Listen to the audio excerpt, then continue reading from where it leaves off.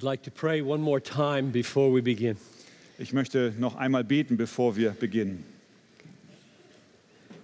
Father, that's a beautiful word that we just sang.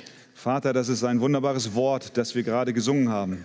That we don't have anything to bring to you because you are everything to us. Dass wir dir nichts bringen können, weil du alles für uns bist. And that's the essence of the message that I want to bring. Das ist das Wesen der Botschaft, die ich heute bringen möchte. And I pray that you would keep me faithful now to your word. Und ich bete, dass du mich treu sein lässt deinem Wort gegenüber. And grant us hearts and minds to understand. Und dass du uns Herzen und Gedanken schenkst, die verstehen. And help Christian and me to do this translation well. Und hilf Christian und mir, dass die Übersetzung gut funktioniert. So that we have understanding and can embrace the truth. So dass wir verstehen und dass wir die Wahrheit annehmen.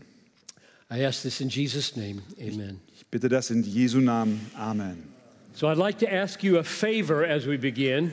Ich möchte euch um einen Gefallen bitten, während wir beginnen. Namely that you would test everything I say by the scriptures. Nämlich, dass ihr alles, was ich sage, anhand der Schrift prüft. There are many preachers traveling around the world saying things that are just not true. Es gibt viele Prediger, die reisen um die ganze Welt und die sagen Dinge, die einfach nicht stimmen. And you don't know me well enough to trust me. Und ihr kennt mich nicht gut genug, als dass ihr mir vertrauen könntet. And I'm not asking you to trust me. Und ich bitte euch auch gar nicht, mir zu vertrauen. I don't come to you as an authority. Ich komme zu euch nicht in einer Autorität. I want to come under an authority. Ich möchte zu euch kommen unter einer Autorität. So measure what comes out of my mouth by what you see in the book. Also prüft, was aus meinem Mund kommt anhand dieses Buches. So here's what I think a preacher's job is. Und das ist, was ich glaube, was die Aufgabe eines Predigers ist. So 3 things. 3 Dinge. And all you younger aspiring preachers should listen carefully. Und auch ihr jungen Leute, die ihr Prediger werden wollt, ihr sollt jetzt aufmerksam zuhören. Number 1, to proclaim the truth that's in this book. Nummer 1, die Wahrheit zu proklamieren, die in diesem Buch ist. And to proclaim it in a way that shows the people that the truth is really here. Und es proklamieren auf eine Weise, dass es den Menschen deutlich macht, dass die Wahrheit hier drin ist. They should be able to see it for themselves. Sie sollen Möglichkeiten bekommen, es für sich selbst zu entdecken. And not take the preacher's word for it. Und nicht das Wort des Predigers darüber stellen. And then the third thing is that you respond to the word with affections that correspond to the value of what you see. Und das dritte ist, dass du auf die Worte der Schrift antwortest mit einer Hingabe aufgrund dessen, was du siehst. So that's what I'm going to try to do here, those 3 things. Und diese 3 Dinge, die möchte ich heute tun. And I'm going to begin with Psalm 16, verse 11. Und ich möchte beginnen mit Psalm 16, Vers 11. And this is simply to set the stage for what's coming. Und das soll die Grundlage bilden für das, was jetzt kommt. 7 observations from Psalm 16:11. 7 Beobachtungen von Psalm 16. Number 1. Nummer 1. There is a path that leads to joy. Es gibt einen Weg, der zur Freude führt. And the joy, it says here, is in the presence of God. Und die Freude, so sagt es hier, ist in der Gegenwart Gottes. I suppose I should read it first. Und ich glaube, ich sollte es zuerst lesen. You make known to me the path of life. Du wirst mir den Weg des Lebens zeigen. In your presence there is fullness of joy. Vor deinem Angesicht sind Freuden in Fülle. At your right hand are pleasures forevermore. Liebliches Wesen zu deiner Rechten ewiglich. Okay, so point number 1, there is a path of life. Also Punkt Nummer 1, es gibt einen Weg zum Leben. Number 2, Nummer 2, God is the one who is showing us what that path is. Gott ist der, der uns zeigt, wie dieser Weg aussieht. He directs us onto the path. Er führt uns auf diesem Weg. Number 3, Nummer 3, the path leads to fullness of joy in God's presence. dieser Weg führt uns in die Fülle von Freude in der Gegenwart Gottes. And the key word there is fullness. Und das Schlüsselwort ist die Fülle. Not 99% full, but 100% full. Nicht 99% voll, sondern 100% voll. Fourth observation. Vierte Beobachtung. This path leads to pleasures at God's right hand forever. Dieser Weg führt zu Freuden zur Rechten Gottes für immer. So not just 80 or 90 years, Nicht nur 80 oder 90 Jahre lang. but 80 million years. Auch nicht 80 Millionen Jahre. Sometimes I challenge audiences, can you give me a better offer than this? Manchmal fordere ich heraus, wenn ich sage 80 Millionen Jahre, könnt ihr mir ein besseres Angebot machen? So fullness of joy Also die Fülle der Freude, that lasts forever. die für immer anhält. If you can offer me something better than that, I will stop being a Christian. Wenn ihr mir etwas anbieten könnt, was lang anhaltender ist, dann werde ich aufhören, ein Christ zu sein.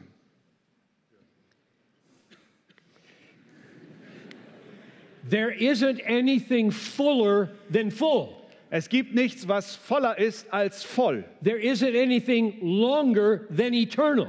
Es gibt nichts, was länger ist als die Ewigkeit. I'm not worried that you're going to give me a better offer. Ich mache mir gar keine Sorgen, dass ihr ein höheres Angebot abgebt. Number 5. Nummer 5.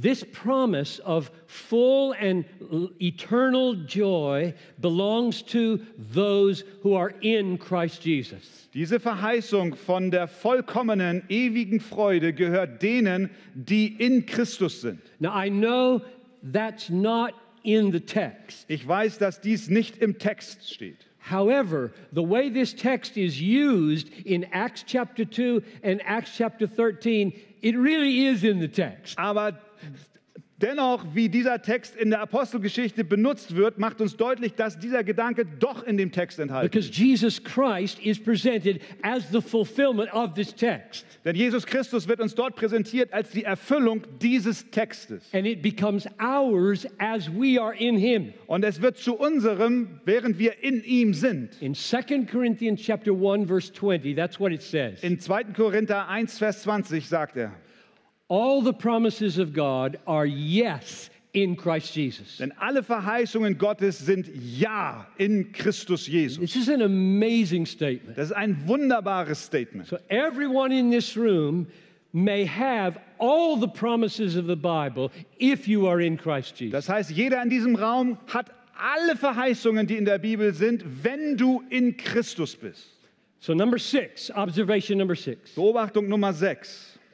This full and lasting joy in God is found only in God's presence. Diese vollkommene und ewige Freude ist nur in der Gegenwart Gottes zu finden. This verse is not saying that the presence of God is one place you can find fullness of joy, but there are many other places. Dieser Vers sagt nicht, dass die Freude nur an einem Platz zu finden ist, dass dies einer von vielen Plätzen sei. And the reason is because the joy is in God himself. Und der Grund ist, dass die Freude in Gott selbst ist. So if you're not in his presence, you won't have this joy. Wenn du also nicht in seiner Gegenwart bist, dann wirst du auch diese Freude nicht haben. Number 7, observation number 7. Beobachtung Nummer 7.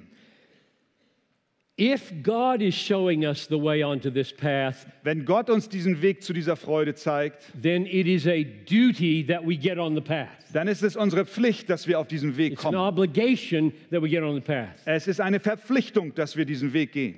So my point in this verse is that you are called by God to pursue this joy. Also der Punkt in diesem Vers ist, dass es unsere Pflicht ist, unser Ruf ist, dieser Freude nachzueifern. So I've been spending the last 50 years of my life Ich habe die letzten 50 Jahre meines Lebens verwendet, trying to understand the foundations and the implications of this verse. um die Grundlage und die Folgen dieses Verses zu verstehen. So I'm here to argue that you should make it your life vocation to pursue this joy.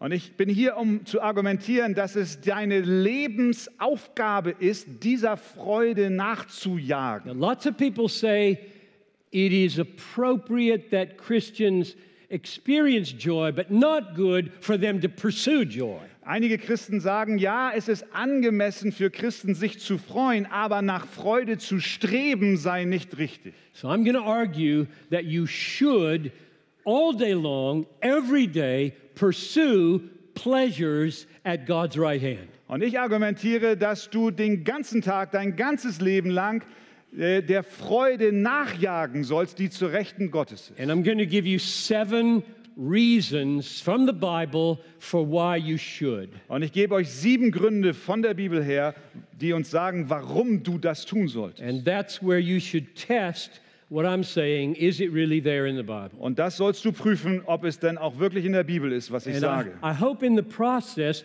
you'll see how significant this is for your life. Und ich hoffe, dass während wir da durchgehen, du bemerkst, wie bedeutsam das für dein Leben ist. Yeah, for your church, for your witness, for your family. Für deine Gemeinde, für dein Zeugnis, für deine Familie.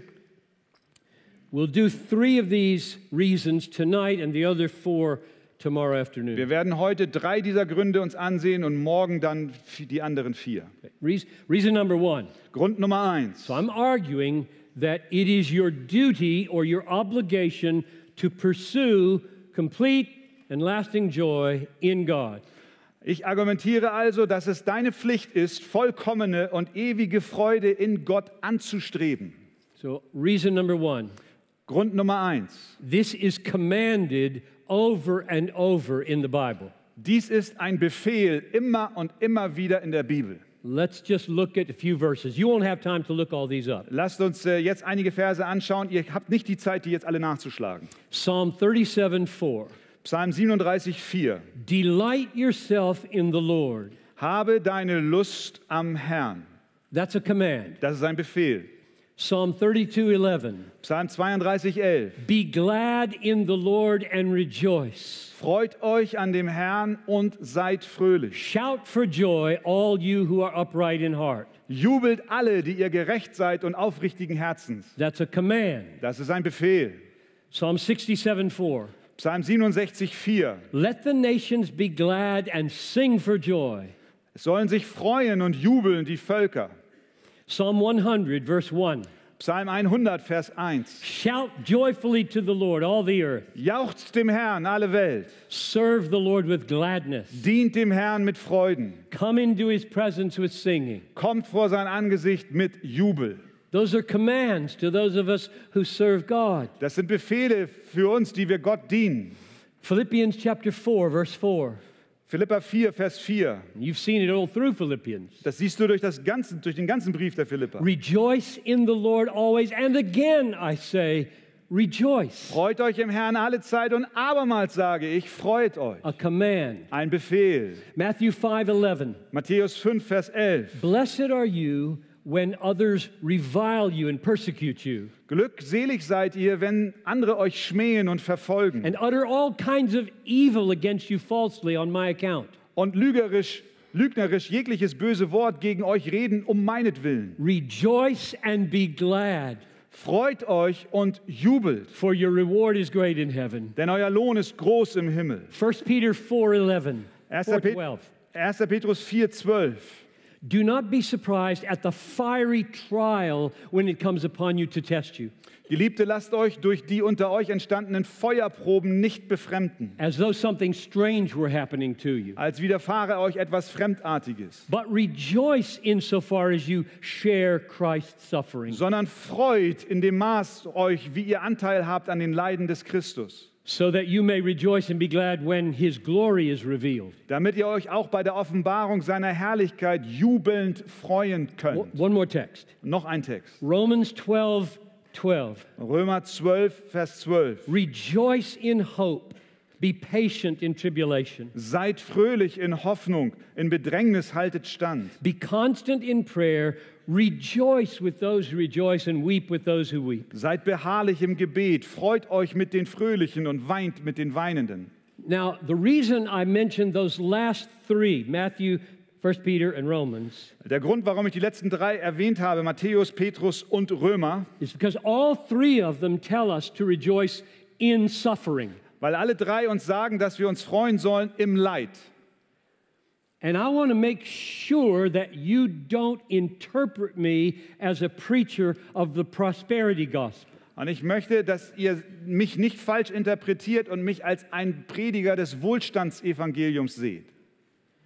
Because it would be very easy to say, oh, this American preacher came and told us always to be happy, meaning prosperous, healthy, Denn rich. es wäre einfach zu denken, ach, dieser amerikanische Prediger, der kommt und erzählt uns, dass wir glücklich sein sollen, wenn wir reich sind und happy sind. Those three texts, that's good. Those three texts Diese 3 Textstellen are very sobering. sind sehr ernüchternd. They command something virtually impossible for the human heart, almost. Sie befehlen etwas fast Unmögliches für das menschliche Herz. When you're being persecuted, Wenn and du you verfolgt wirst, wenn du leidest, suffer, rejoice. freu dich. That's not prosperity. Das ist nicht Wohlstand. I'm going to argue that you should pursue your joy in God, even if you have to die to get it. Mein Argument ist sogar so weit, dass ich sage, du sollst nach Freude streben, selbst wenn du dabei stirbst. So those are my texts to support the first argument that this is a command.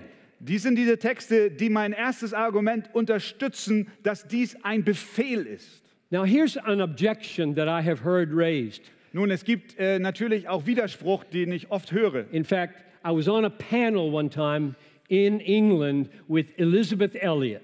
Ich war einmal auf einer Podiumsdiskussion in England mit Elizabeth Elliot. She's one of my heroes. I love her. She's with Jesus now. Sie ist einer meiner Vorbilder. Ich habe sie sehr gerne. Sie ist jetzt bei Jesus. And I was saying things like this in that conference. Und ich habe Sachen wie diese auf der Konferenz damals gesagt. And she said to me, Und sie sagte zu mir, John, you should not tell people to pursue their joy. You should tell them, pursue obedience. Sie sagte zu mir, John, du solltest den Menschen nicht sagen, dass sie dem Glück und der Freude nachjagen sollten, sondern sag ihnen, dass sie gehorsam sein müssen. And I said to her, Und ich habe ihr gesagt, that's like telling me, don't pursue apples, pursue fruit. Ich habe ihr gesagt, es wäre, als wenn mir jemand sagt, suche nicht Äpfel, sondern Früchte. And of course, apples are fruit. Und natürlich, Äpfel sind Früchte. So yes, Elizabeth, I am telling people to obey. Ja, Elisabeth, ich sage den Menschen, dass sie gehorsam sein But I'm sollen. being specific with a specific kind of obedience. Aber ich bin spezifisch mit einer ganz besonderen Art des Gehorsams. Obedience means doing what we are commanded to do. Gehorsam bedeutet, das zu tun, was uns befohlen wird, dass wir es tun. We are commanded to pursue our joy. Uns wird befohlen, dass wir Freude nachjagen So sollen. I'm going to command that particular obedience everywhere I go. Und ich predige genau diese einzelne besondere Gehorsam überall, wo ich hingehe. And there are lots of reasons why I'm commanding it. Und es gibt viele Gründe, warum ich das empfehle. And you're hearing 7 of them. Und ihr hört heute 7 davon. Now, there's another objection. Es gibt noch einen anderen Widerspruch. And this one's a little more complicated. Und das ist noch ein bisschen komplizierter. People hear me say, God commands that you be glad in God. Die Menschen hören mich sagen, dass Gott befiehlt, dass du dich freuen sollst in dem Herrn. And they say, we can't turn our gladness on and off. Und sie sagen zu mir, wir können unsere Freude nicht an- und ausschalten. So God can't command us to do what we can't do. Gott kann uns nicht befehlen, etwas zu tun, was wir nicht tun können. That's not true. Das ist nicht wahr. And the reason you know it's not true is because he commands the emotions all over the Bible. Und der Grund, warum das nicht wahr ist, ist, dass er uns in der ganzen Bibel befiehlt, Gefühle zu haben. Let me just give you some examples. Lasst mich euch nur einige Beispiele geben. He commands our desires, that we don't have some and that we do have others. Er befiehlt uns unsere Begierden, einige, die wir haben sollen und andere, die wir nicht haben sollen. In the Ten Commandments, you shall not covet. In den 10 Geboten, du sollst nicht begehren. Coveting is a desire. Begierde ist ein Verlangen. And if you're experiencing that desire, God says, stop it. Und wenn du dieses Verlangen spürst, dann sagt Gott, stopp. Oder? 1 Peter chapter 2, verse 2. 1. Petrus 2, Vers 2. Like newborn babies, desire the pure milk of the word. Seid als neugeborene Kindlein begierig nach der unverfälschten Milch des Wortes. There are negative desires, and he says, don't have those. Es gibt negative Begierden, zu denen er sagt, nein, die sollst du nicht And there are haben. positive desires, and he says, have those. Und es gibt positive Begierden, zu denen er sagt, ja, die sollst du haben. And it doesn't matter that you say back to God, I can't make myself desire this. Und das macht überhaupt nichts. Du kannst zu Gott nicht sagen, ich kann mich selbst nicht dazu bringen, das zu verlangen. What about contentment? Was ist mit der Zufriedenheit? Hebrews 13:5. Hebräer 13,5. Be content with what you have. Begnügt euch mit dem, was ihr habt. You're commanded to be content. Dir wird befohlen, genugsam zu sein. What about earnest, heartfelt love? Was ist mit einer aufrichtigen, von Herzen kommenden Liebe? 1 Peter 1:22. 1. Petrus 1,22. Love one another earnestly from the heart. Liebt einander anhaltend aus einem reinen Herzen. I've heard so many people say God commands love because love is a decision and an act. Ich habe so oft Menschen sagen hören, Gott befiehlt zu lieben, weil die Liebe eine Entscheidung und eine Handlung ist. That's not what this verse says. Das ist nicht, was dieser Vers sagt. Love one another earnestly from the heart. Liebt einander ernstlich aus eurem Herzen.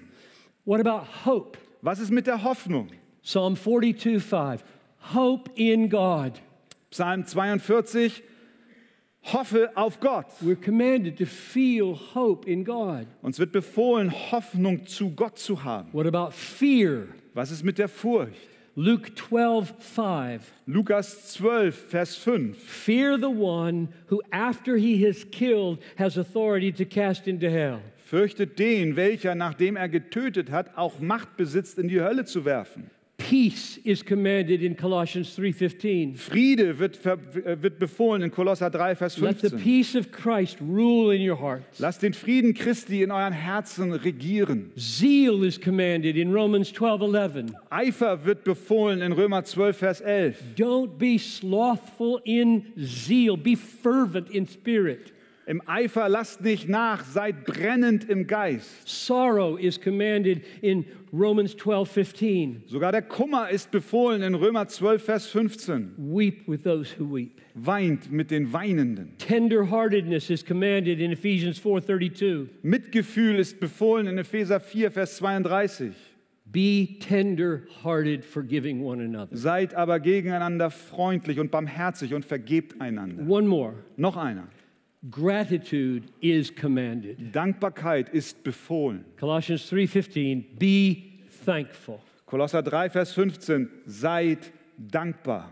So, when I infer from Psalm 16:11 that God is demanding that we get on this path, that's not unusual. Wenn ich also aus dem Psalmwort herausfinde, dass Gott uns befiehlt, auf diesem Weg der Freude zu gehen, dann ist das korrekt.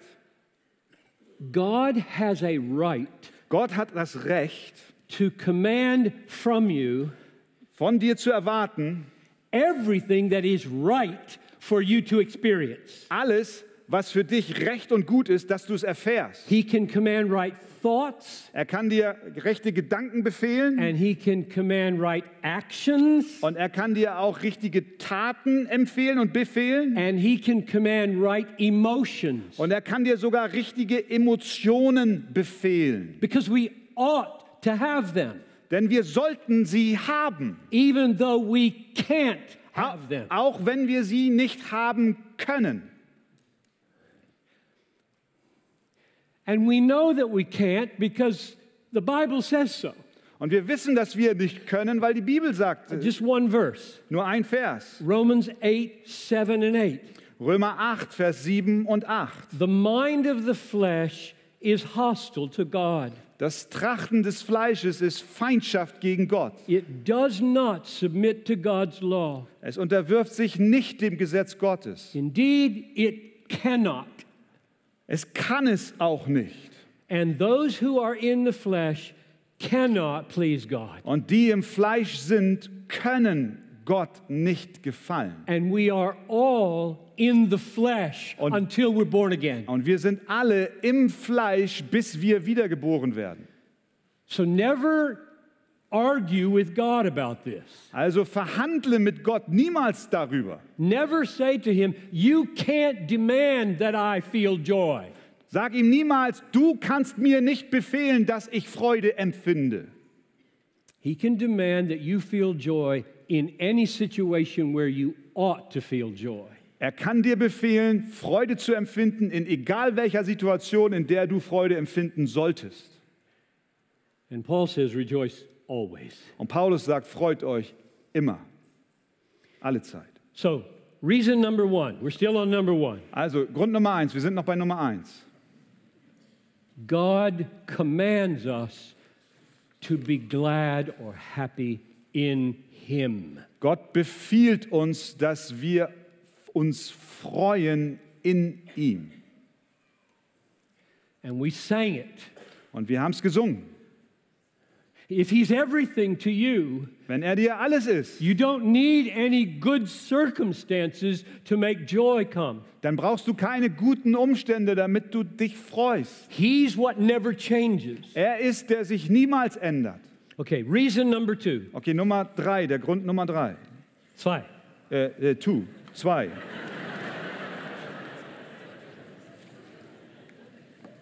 It is our duty to pursue a full and lasting pleasure in God because that's what conversion implies.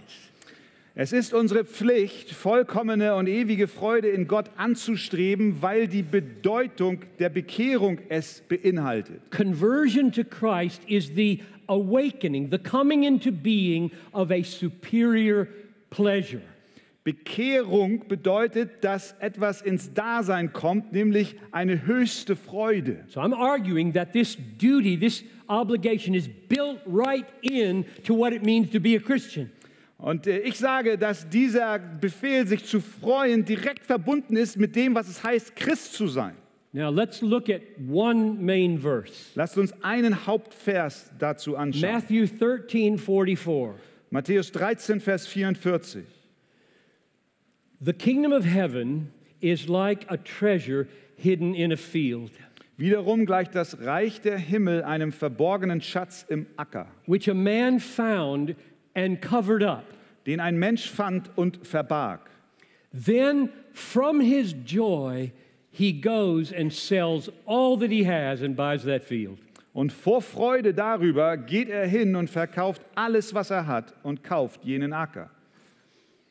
Now I think that verse is a description of what happens when a person is converted to Christ. Ich glaube, dass dieser Vers beschreibt, was geschieht, wenn eine Person sich zu Christus bekehrt.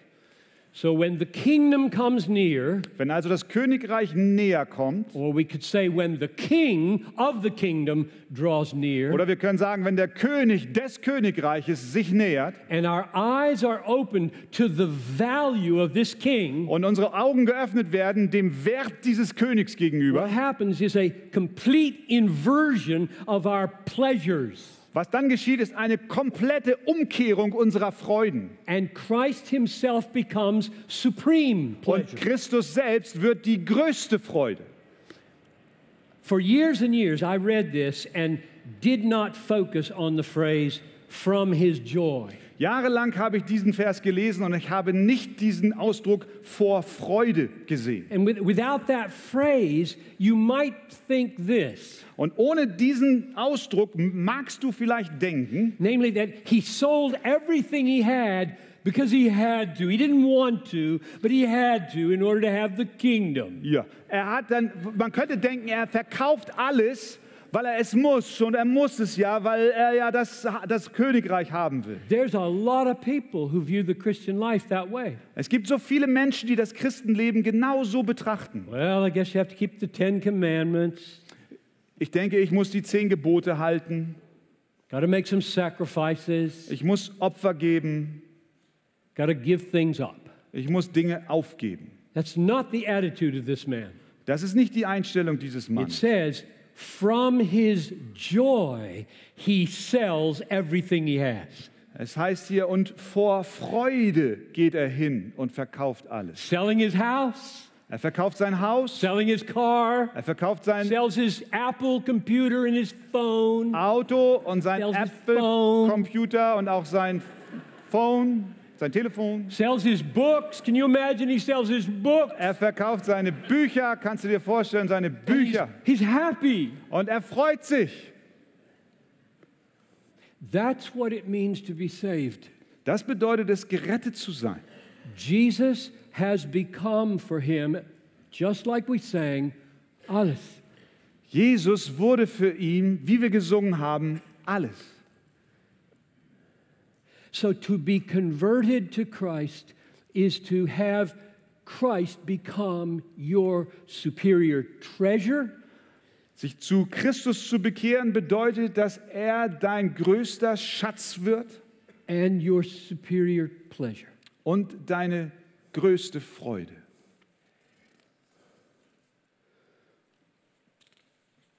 Reason number 3. Grund Nummer 3.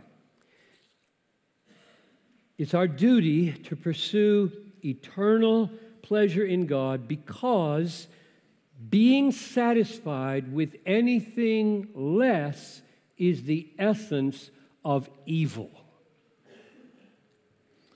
Es ist unsere... Oops. You paused and you corrected me by your pause. That's number 4 and it's tomorrow. Yes. I was preparing this afternoon for tomorrow. Okay.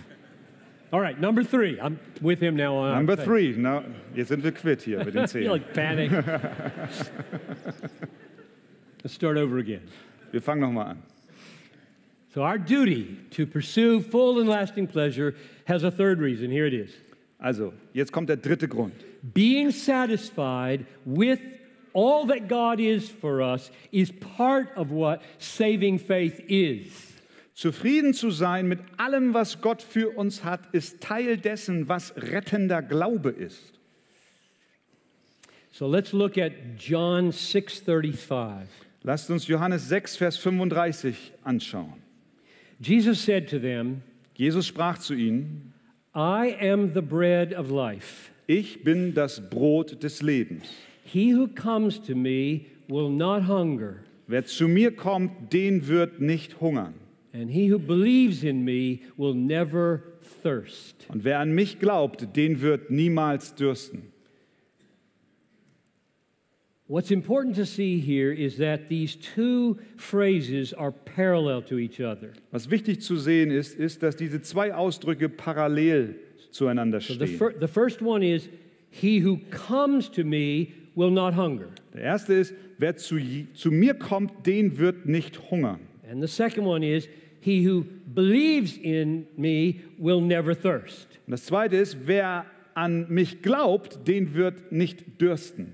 So I'm assuming that this hunger and this thirst are soul hungers and soul thirst. Ich nehme an, dass dieser Hunger und dieser Durst Hunger und Durst der Seele ist. And they're really one thing. Und sie sind wirklich eins. The longings of the human heart. Das Verlangen des menschlichen Herzens. And the text says there are two ways to describe how that gets satisfied. Und der Text sagt, dass es zwei Wege gibt, wie das befriedigt wird. One is come to Jesus. Das eine ist, komm zu Jesus. And the other one is believe in Jesus. Und das andere ist, glaub an Jesus.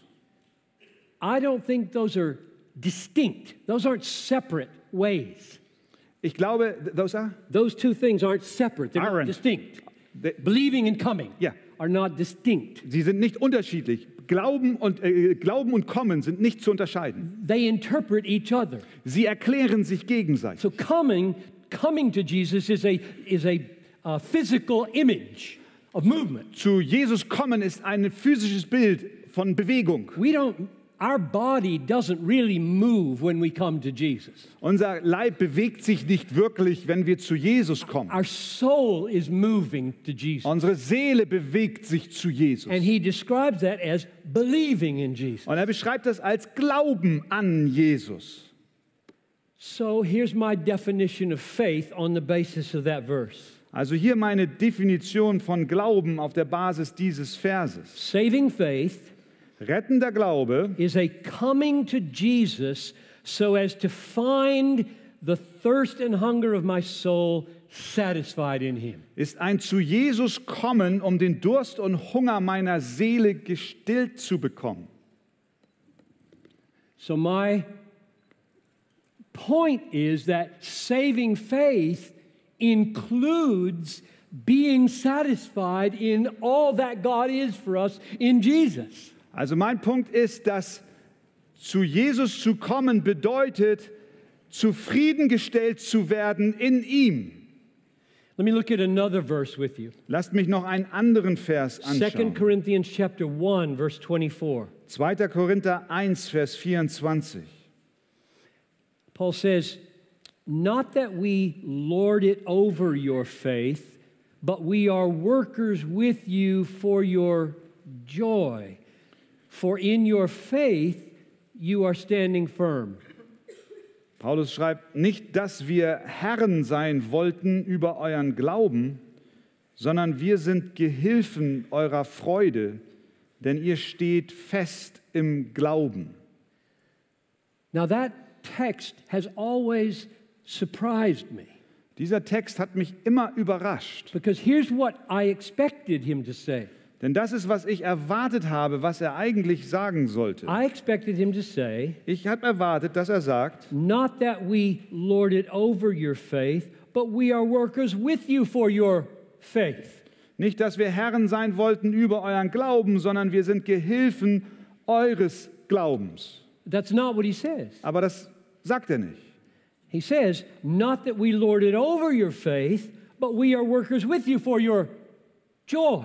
Er sagt nicht, dass wir Herren sein wollten über euren Glauben, sondern wir sind Gehilfen eurer Freude. As if faith and joy are inseparable for Paul. They're almost interchangeable when they're focused on Jesus. Als ob für Paulus Glaube und Freude untrennbar sind, als wenn sie austauschbar sind. One more text. Noch ein Text. Philippians 1:25. Philipper 1, Vers 25. And you've looked at this one already. Und das habt ihr euch schon angeschaut in diesen Tagen. I am hard pressed between the two. Denn ich werde von beidem bedrängt. My desire is to depart and be with Christ, for that is far better. Mich verlangt danach aufzubrechen und bei Christus zu sein, was auch viel besser wäre. But to remain in the flesh is more necessary on your account. Aber es ist nötiger, im Fleisch zu bleiben, um euretwillen. Convinced of this, I know that I will remain and continue with you all. Und weil ich davon überzeugt bin, so weiß ich, dass ich bleiben und bei euch allen sein werde, For your progress and joy of faith. zu eurer Förderung und Freude im Glauben.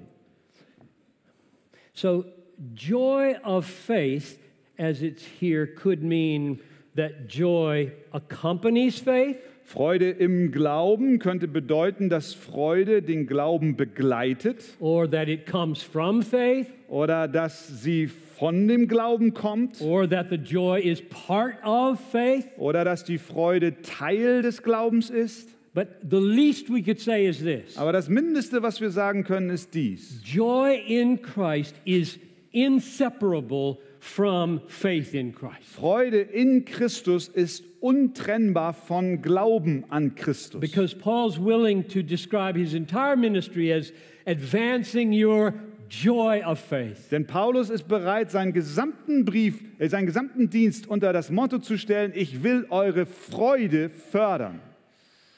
So let me draw this third argument to a close with some implications. Lasst mich diesen dritten Punkt zu einem Ende bringen mit einigen Fragen, was das bedeutet für uns. I'll state it again. Und ich sage es noch einmal. Saving faith is being satisfied with all that God is for us in Christ. Rettender Glaube bedeutet, zufrieden zu sein mit allem, was Gott für uns hat. So 3 implications of that. 3 Folgen davon. Number 1. Nummer 1. Saving faith, therefore, is more than a decision. Rettender Glaube ist dann mehr als eine Entscheidung. It's more than believing facts about Jesus. Es ist mehr als nur Tatsachen über Jesus zu glauben. Believing true facts about Jesus is necessary, Tatsachen, die wahr sind, über Jesus zu glauben, ist notwendig, but not sufficient. aber nicht ausreichend. The demons believe and tremble, James says. Jakobus sagt, dass die Dämonen glauben und zittern. The devil knows all the facts to be true. Der Teufel weiß über all die Tatsachen, dass sie wahr sind. The problem is he hates them. Das Problem ist, er hasst sie. Implication number 2. Folge Nummer 2. Saving faith is more than a commitment to external obedience of God's commands. Rettender Glaube ist mehr als eine Verpflichtung zu einem äußeren Gehorsam der Gebote Gottes. Before Paul was even a Christian, he claimed to be blameless in the external law. Bevor Paulus ein Christ war, sagte er, war er tadellos im Halten des Gesetzes. Jesus said, "This people honors me with their lips, but their heart is far from me." Jesus sagt, dieses Volk naht sich zu mir mit seinem Mund und ehrt mich mit den Lippen, aber ihr Herz ist fern von mir. So it's possible to have lots of external obedience and your heart be far from God. Es gibt also viele Möglichkeiten, dass ein äußerer Gehorsam da ist, aber das Herz ist fern von Gott. One more implication. Und noch eine Folge. Saving faith is more than trust that God will give us his gifts. Rettender Glaube ist mehr als nur ein Vertrauen, dass Gott uns seine Gaben geben wird. And I'm thinking of gifts like forgiveness, Und ich denke an Gaben und Geschenke wie Vergebung, justification, Rechtfertigung, heaven, Himmel, freedom from pain, Erlösung von Schmerz, and eternal life. ewiges Leben. It is possible to want God's gifts and not to want God. Es ist möglich, die Gaben Gottes haben zu wollen, aber nicht Gott. I've asked people everywhere I go, would you be happy if you could go to heaven? Ich frage die Menschen überall, wo ich hingehe, And, würdest du glücklich sein, wenn du in den Himmel kämst and all your sins would be forgiven. und all deine Sünden wären vergeben You would never be sick again. und du wirst niemals mehr krank sein You'd never be depressed. und du wirst niemals mehr depressiv sein. All your friends and family would be there. Deine ganze Familie und alle deine Freunde You wären could play da. all your favorite games. Du kannst all deine Lieblingsspiele spielen, Jesus would not be there. aber Jesus wäre nicht da. Would you be happy? Wärst du dann glücklich? And that's the division between a Christian and a non-Christian. Und das ist die Teilung zwischen einem Christen und einem, der nicht Christ ist. The gifts of God are glorious. Die Gaben Gottes sind herrlich. I'm glad my sins are forgiven. Ich bin froh, dass meine Sünden vergeben sind. I'm glad I'm justified. Ich bin froh, dass ich gerechtfertigt I'm bin. glad the wrath of God has been removed. Ich bin froh, dass der Zorn Gottes nicht mehr auf mir I'm ruht. not going to go to hell. Ich werde nicht in die Hölle gehen. I'm going to live forever. Ich werde für immer I'm leben. going to get a new body. Ich werde einen neuen Leib bekommen. I believe in the gifts of God. Ich glaube an die Gaben Gottes. But if that's all that makes me glad and not God, I'm not a Christian. Aber wenn das alles ist, was mich froh stimmt und nicht Gott, dann bin ich kein Christ. So this issue about finding full and lasting joy in God is a huge issue. Dieses Thema, die volle Freude in Gott zu finden, ist ein riesiges Thema. So I have defined faith as being satisfied in all that God is for us in Jesus. Ich habe rettenden Glauben definiert als zufrieden zu sein in allem, was Gott für uns hat in Christus. Maybe here's another way to say it. Und das ist eine andere Art, wie man es auch ausdrücken kann. In 1 John 1:12. Im 1. Johannes 1, Vers 12. It's not in our No. notes. I'm making this up. Ja. In 1 John 1:12, In 1. Johannes 1, 12 it says that believing is a receiving of Christ. dass Glauben ein Annehmen von Christus ist. And the question is, receive him as what? Und die Frage ist, ihn annehmen als was? And I'm answering all that God is in him for us. That's what we receive. Und ich antworte, alles, was Gott in ihm ist für uns, das bedeutet, ihn anzunehmen. So, for example, So zum Beispiel, he is a savior. er ist ein Retter. And so we receive him as savior and are confident that our sins will be forgiven. Wir nehmen ihn an als Retter und vertrauen darin, dass unsere Sünden durch ihn vergeben sind. And he is Lord. Und er ist Herr. And so we receive him with glad submission to his authority. Und deswegen empfangen wir ihn mit einer freudigen Unterordnung unter seiner Regentschaft. And he is the supreme treasure of the universe. Und er ist der größte Schatz des Universums. And so we receive him as the supreme value of our lives. Und so nehmen wir ihn an als den höchsten Wert in unserem Leben. That means he's precious to us. Das bedeutet, er ist kostbar für uns. Which is why I say saving faith is a being satisfied in all that God is for us in Jesus. Deswegen sage ich, dass rettender Glaube bedeutet, zufrieden zu sein in allem, was Gott uns in Christus gibt. So let me summarize where we've been tonight, and then tomorrow we'll go on to the next four. Lasst mich zusammenfassen, wo wir heute Abend jetzt sind, und morgen geht es mit den 4 weiteren Punkten So we weiter. began with Psalm 16:11. Wir haben angefangen mit Psalm 16,11. That God is showing us a path of life. Dass Gott uns einen Weg zum Leben, des Lebens zeigt. And this path leads to fullness of joy in his presence. Und dieser Weg führt uns zur vollen Freude in seiner Gegenwart. And it leads to pleasures at his right hand forever. Und es führt uns zu Freude zu seiner Rechten für immer. And since God is showing us the path, we ought to get on it. Und weil Gott uns diesen Weg zeigt, müssen wir auf diesen Weg kommen und gehen. And then I've given you 3 reasons for why we should. Und ich habe euch 3 Gründe gegeben, warum wir das tun sollten. This is commanded all over the Bible. Es ist ein Befehl in der ganzen Bibel. Number 2, conversion involves finding Jesus as our supreme treasure. Nummer 2, die Bekehrung beinhaltet, dass wir Christus finden als unseren größten Schatz. And argument number 3, saving faith includes being satisfied with all that God is for us in Jesus. Und Nummer 3, der rettende Glaube beinhaltet, alles anzunehmen, was Gott für uns in Christus hat. Now tomorrow we're going to look at 4 more reasons for why we should pursue this. Und morgen schauen wir uns weitere 4 Gründe an, warum wir dem nachjagen And I'll sollen. just give you a heads up. Und ich gebe euch schon mal eine kleine Vorschau.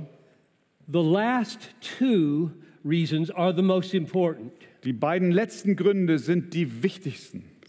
They have to do with the glory of God, Sie haben zu tun mit der Herrlichkeit Gottes and they have to do with loving other people. und sie haben zu tun mit anderen Menschen zu lieben. Or you could think of it this way. Jesus said there are 2 great commandments, right? Und wir können es auch so ausdrücken, Jesus sagt, es gibt 2 Befehle, 2 Gebote. Love God with all your heart, soul, mind and strength. Liebe Gott aus ganzem Herzen, mit deiner ganzen Kraft, mit deinem ganzen Verstand. And love your neighbor as yourself. Und liebe deinen Nächsten wie dich selbst. And I'm going to argue Und ich werde sagen und argumentieren, that unless you pursue God as your supreme treasure, you can't do either of those. dass wenn du nicht, es sei denn, du strebst zu Gott als deine ewige Freude, sonst kannst du keines der beiden tun.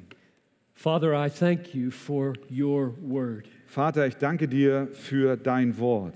I thank you that you are the kind of God who commands us to be happy in you.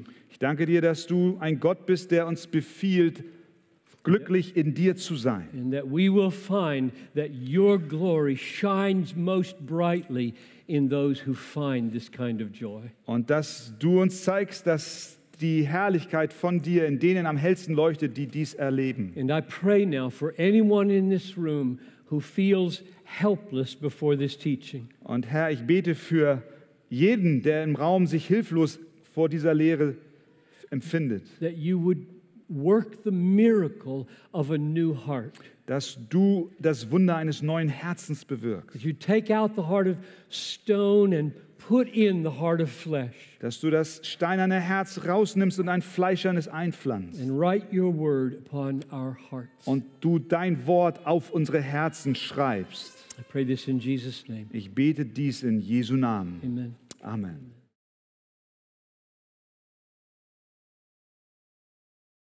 Wir wollen uns noch einige Minuten nehmen und noch ein wenig mal nachfragen, zurück über das Nachdenken durch Fragen noch, was wir gerade gehört haben.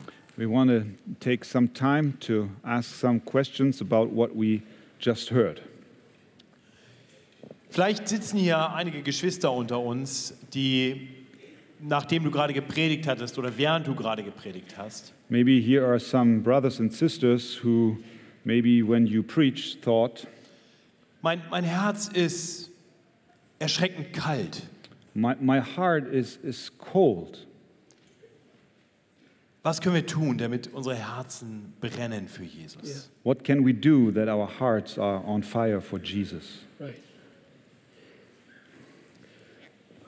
Well, there's one place in particular in Luke 24 Es gibt eine Schriftstelle, besonders in Lukas 24, where Jesus is talking on the Emmaus Road, wo Jesus auf dem Weg nach Emmaus spricht. and the people to whom he was talking said, "Did not our hearts burn when he opened to us the scriptures?" Da sagen die Leute, zu denen er gesprochen hat, hat nicht unser Herz gebrannt, als er uns die Schriften öffnete. So that's the first text that comes to mind when you say a cold heart is the problem. Das ist die erste Schriftstelle, die mir in den Sinn kommt, wenn es um ein kaltes Herz geht. So there's two things implied in that verse. Da sind zwei Dinge impliziert in diesem Vers. He was opening the scriptures to them, Er hat ihnen die Schrift geöffnet and he was opening the scriptures to them. und er hat ihnen die Schriften geöffnet. My first answer to how I fight for joy is every day being in this book. Meine Antwort auf die Frage, wie ich um Freude kämpfe, bedeutet für mich, in diesem Buch zu Hause zu sein, jeden Tag. So let me give you a very practical 4-step prayer Lasst mich euch ein sehr praktisches 4-Stufen-Gebet geben, that I use virtually every day. das ich eigentlich jeden Tag benutze. And in English, it's an acronym, Auf Englisch ist es ein Akronym.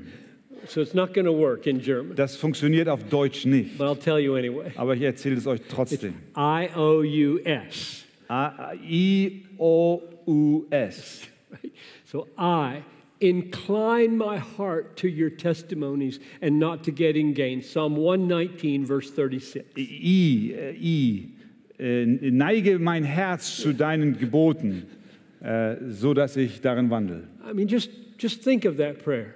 Denke über dieses Gebet nach. You are saying to God that your heart is leaning away from His Word. Du sagst zu Gott im Gebet, dass dein Herz sich von ihm abwendet. And you're asking Him to lean your heart to the Word. Und du bittest ihn, dass er dein Herz dem Wort zuneigt. That's really in the Bible. Das steht in der Bibel. So it doesn't matter if you get up in the morning and you don't feel like reading the Bible. Und es macht deswegen nichts aus, wenn du morgens aufwachst und du dich nicht fühlst danach, in der Bibel zu lesen. If you cry out to God, incline my heart to your Wenn testimony. du zu dem Herrn ausrufst, Herr, neige mein Herz zu deinen Geboten, zu deinen Zeugnissen. So I-O. I-O. Open my eyes that I may behold wonderful things out of your law. Öffne meine Augen, dass ich wunderbare Dinge aus deinem Gesetz ersehe. Psalm 119, verse 18. Psalm 119, Vers 18. Which means he might incline your heart to the word, Das bedeutet, er mag dein Herz dem Wort zuneigen and as you read it, you're not seeing anything. und während du es liest, siehst du gar nichts. Just markings on a page. Du siehst nur Markierungen auf einer Seite. Which means you cry out to him, open my eyes. Das heißt, du rufst zu ihm, Herr, öffne meine Augen. I pray that every day when I read the Bible. Ich bete das jeden Tag, wenn ich die Bibel lese. You, I-O-U. I-O-U. Unite my heart to fear your name. Unite. Pull my heart together so that it's not scattered in every direction. Vereine mein Herz. Genau. Vereine mein Herz. Einige mein Herz. Yeah. Vereine mein Herz, du? Yeah, that's fine. I mean But here's the reality. Okay. You're reading and you're thinking about breakfast, you're thinking about your marriage, you're thinking about studies, you're thinking about money. Your heart's just going 100 directions. Wait, brother, wait. You get the idea. Paraphrase. Ja. Du liest das Wort und du denkst an das Frühstück und du denkst an dein Mercedes-Benz in der Garage und du denkst an dein Apple iPhone. So unite my heart means get me focused right here. Vereine mein Herz bedeutet, gib mir einen Fokus, der genau hierauf gerichtet ist. I-O-U-S. I-O-U-S. Satisfy me. Oh, did I give a verse for that? That's Psalm 86:11. Psalm 86:11. And S, satisfy me in the morning with your steadfast love. Befriedige mein Herz am Morgen mit deiner andauernden Liebe. Psalm 90, verse 14. Psalm 90, Vers 14. So you are now inclined to read. Du bist nun geneigt zu lesen. Your eyes are being opened to beautiful things. Deine Augen sind geöffnet für wunderbare Dinge. Your heart is given a united focus. Dein Herz hat einen Fokus geeint auf das Wesentliche. Will you be satisfied with what you see? Wirst du befriedigt sein mit dem, was du siehst? Will joy come into your heart?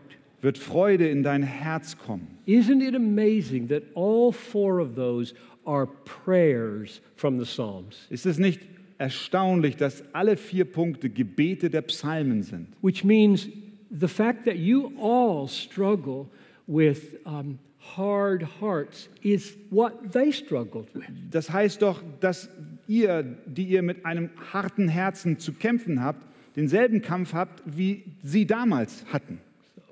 So the assumption, I haven't mentioned it, but the assumption is that the Holy Spirit has to answer those 4 prayers. Das bedeutet doch, dass der Heilige Geist die 4 Gebete beantworten muss. Wonderful, thank you. Dankeschön. Bitte. Gehen wir im Tag ein bisschen weiter. We proceed in the day. Was sind die größten Feinde der Freude, sodass wir sie früh erkennen und gegen sie ankämpfen? What are the biggest enemies of joy so that we might identify them and fight against them? Yeah. Okay. I'm going to mention another 4 things. Ich erwähne noch einmal 4 Dinge. You're just throwing me softballs. Does that image make any sense here? It's perfect. Throwing me softballs? Ja, ich werfe ihm da im Prinzip nur mit Wattenbräusche zu. Das ist einfach für ihn. Aber ich mache das sehr bewusst, weil ich glaube, das ist sehr wichtig und sehr wertvoll. Und ich möchte, dass wir das alle hören und darüber nachdenken. This is what I struggle with every day. Auch damit kämpfe ich jeden Tag. So Noel und ich have prayed together every day of our marriage that I can remember. Haben jeden Tag in unserer Ehe zusammen gebetet, soweit ich mich We erinnern probably kann. missed some days, but I can't remember. Kann sein, dass wir auch mal Tage nicht gebetet haben, aber daran kann ich mich nicht erinnern. And I remember when we felt endangered in our neighborhood that we would pray for 4 things. Und ich erinnere mich daran, als wir in unserer Nachbarschaft in Bedrängnis waren, da habe ich für 4 Dinge gebetet. We prayed against 4 enemies. 4 Feinde. We prayed for protection from our own sin. Wir beteten um Schutz vor unserer eigenen Sünde. And we prayed for protection from Satan. Und wir beteten um Bewahrung vor Satan. And we prayed for protection from sickness. Und wir beteten um Bewahrung vor Krankheit. And we prayed for protection from sabotage, Und wir beteten um Bewahrung vor Sabotage, violence from others. also vor Gewalt von anderen. Now in English, those all begin with S. Und auf Englisch fangen diese alle mit S an. My memory is not very good. I need all the help I can get. Und meine Gedanken, meine Erinnerung ist nicht so gut. Ich brauche alle Hilfe jetzt, um das Now zu you erinnern. asked, Du fragst, what's the biggest enemy? was ist der größte Feind? We prayed for those four things from the worst to the least. Wir beteten für diese 4 Dinge vom Übelsten bis zum Geringsten. So I didn't put danger first. Ich habe nicht die Gefahr an Punkt Nummer 1 gesetzt. I didn't put sickness first. Ich habe nicht Krankheit an auf Platz Nummer 1 gesetzt. And I did not put Satan first. Und ich habe auch nicht Satan auf 1 gesetzt. I put my sin first. Ich habe meine Sünden auf Platz 1 gesetzt. So my answer to the question, the biggest enemy against my joy is finding pleasures in something else. Also, meine Antwort auf die Frage ist, dass der größte Feind darin besteht, dass ich meine Freude in etwas anderem suche. So tomorrow I'm going to argue that the very essence of evil is finding pleasure, more pleasure in anything but God. Morgen werde ich argumentieren, dass das Wesen des Bösen is finding pleasure in anything more than God. Ist Freude zu finden in irgendetwas anderem außer in Gott. Yeah. So what I have to fight against is not so much bad things, but good things becoming more important than God. Also mein Kampf geht gar nicht in erster Linie gegen böse Dinge, sondern gegen gute Dinge, die in der Gefahr sind, Gott von dem Rang Nummer 1 in meinem Herzen zu stoßen. Food, Essen, being on the iPhone too much, so sehr am iPhone zu hängen, reading other books, novels, say, Bücher lesen, so Novellen, Romane lesen. just innocent things in themselves. Eigentlich an sich nichts Böses. And God starts to become less important. Aber Gott fängt an, weniger wichtig zu werden. And pleasure in other things gets bigger. Und die Freude an anderen Dingen steigt And und wächst. you can wake up a week later and God has become very insignificant. Und du kannst eine Woche später aufwachen und merken, dass Gott sehr unbedeutend in deinem Leben geworden ist. So I think the main battle Und ich glaube, der wesentliche Kampf is keeping God supreme in our affections. liegt darin, dass Gott die höchste Zuneigung von uns haben muss. So in a sense, In einem gewissen Sinn I don't think about the quality of my enemy so much as I think about I got to keep my heart here. Ich denke nicht so sehr über die Qualität meiner Feinde nach, sondern vielmehr darüber, dass mein Herz hier gegründet sein soll. Because your enemies are so many and so varied, you can't prepare for all of them. Denn deine Feinde sind so viele und auch so unterschiedlich. Du kannst dich gar nicht auf sie alle vorbereiten. But if every day you're in the Word, making your heart satisfied in God, Aber wenn du jeden Tag im Wort bist und dein Herz sich zufrieden stellt in Gott, then you'll be protected against all the enemies. dann wirst du beschützt sein vor allen Feinden. Satan, maybe one more comment. Ein Kommentar noch. Satan has two ways of attacking us: Der Teufel hat 2 Arten, uns zu attackieren. pain and pleasure. Schmerz und Freude. He can make God look useless by giving us more pleasure, Er kann Gott wertlos aussehen lassen, indem er uns mehr Freude gibt. and he can make God look cruel by giving us pain. Und er kann Gott grausam aussehen lassen, indem er uns Schmerz schenkt. So he wants us either to be angry at God Er will, dass wir entweder ärgerlich gegen Gott sind or we find God boring. oder wir finden Gott langweilig. And so keeping our hearts steadfast in his word is the key. Also unsere Herzen beständig im Wort zu haben, das ist der Schlüssel. Ich hätte noch eine ganze Reihe weiterer Fragen. There would be many other questions. Und ich denke, wir hätten auch noch Freude, weiter zuzuhören und würden die anderen Freuden des Schlafens, Nachhausegehens, Bücher einsammelns hinten anstellen. And I think we would have much joy to listen and to continue and to put all the other joys like sleeping behind. Aber But ich glaube tatsächlich, dass manchmal weniger mehr ist. sometimes less is more. Und ich denke, was wir gerade gehört haben, ist so wichtig, dass ich uns ermutigen möchte, And I think what we've heard is so important that I want to encourage us einfach kurz John Piper zu danken für seinen Vortrag und für diese Antworten. to thank John Piper for his sermon and for the answers.